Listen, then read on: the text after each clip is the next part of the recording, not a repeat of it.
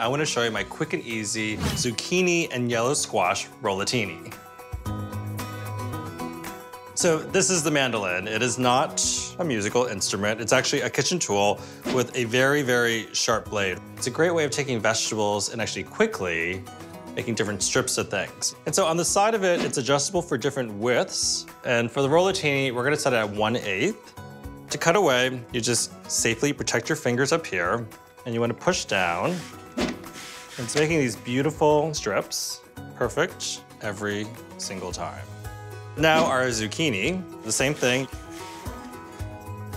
And then you just take a little bit of salt and sprinkle it on top. The salt is actually gonna draw out the excess moisture, and that way you won't have a soggy yellow squash rollatini. Set aside for about 5 minutes, and we're gonna do a beautiful ricotta filling for this.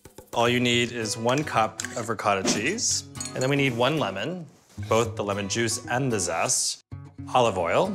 This is such a flavorful, beautiful oil to have in a ricotta. 1 tablespoon. And then finally, a little bit of salt and black pepper. Mix it together. And let's check on our zucchini and squash. Do you see that pooling at the bottom? All of that would have made our rollatini really soggy. And you want this to be firm and crispy. And to make your rollatini, simply take a beautiful ribbon of vegetable, a dollop of your ricotta cheese mixture, and then you roll it up. Olive oil. I'm just gonna drizzle it on top. Some black pepper. Is that not the perfect bite? That lemon juice is so bright. The ricotta is so creamy. I love that tenderized mandolin vegetable. You have to make this tonight.